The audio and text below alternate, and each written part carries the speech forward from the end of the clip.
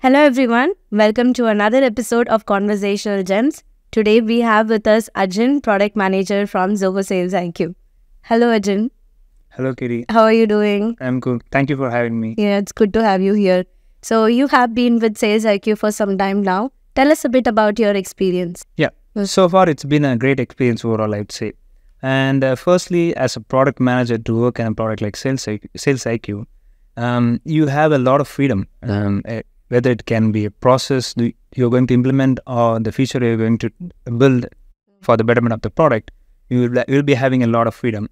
Then you have excellent colleagues to work with, which is very vital for a collaborative working culture. And SalesIQ as a product is one of the best in the market in the field of customer engagement platform. That's really great, getting to hear your experience in a team like SalesIQ. So what is product management to you, or how would you describe product management in a single line? So yeah, to describe product management in a single line, I would say product management is all about maneuvering or steering a product from ideation, that is the initial requirement phase, to the market success by aligning customer needs or customer requirements with your business goals or your product's vision. So this is product management to me. What's the biggest challenge you think product managers face when using AI in product development? Yeah, as you all know, in the recent years, AI has created a lot of buzz, right? Right, yeah.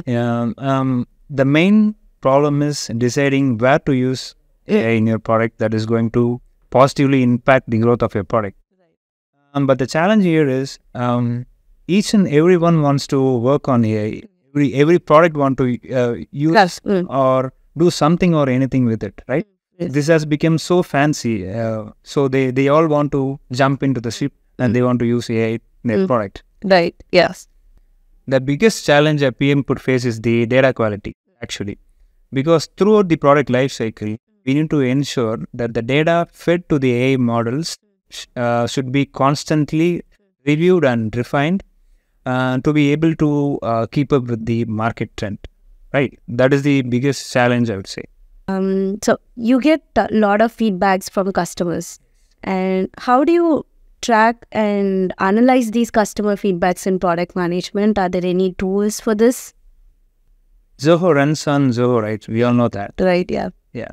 So we do have applications for project management and for internal collaboration. So for any feedback we get from customers, it gets tracked in Zoho projects. So if at all there is any discussion that is to be done with the internal stakeholders, for example, with the developers or in the internal teams, we will communicate that via Zoho Click, our very own internal communication tool.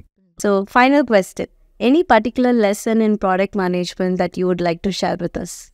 Yeah, there are quite a few actually, but I would like to highlight two important things that I will learn. Firstly, prioritize one feature at a time. Multitasking is all good, right?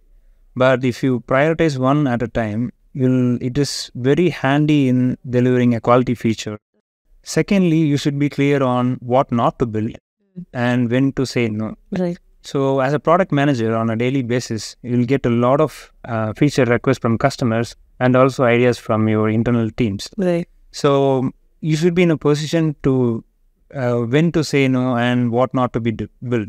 Because if at all the ideas or a feature request is not aligning with your long-term vision of your product, you're not going to build it, right? Right. So you should be ready to say no very often.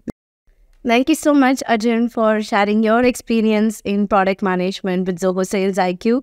It was great having you here. Thank you for having me, Katie. Yes. Okay. Until next time, see you all again.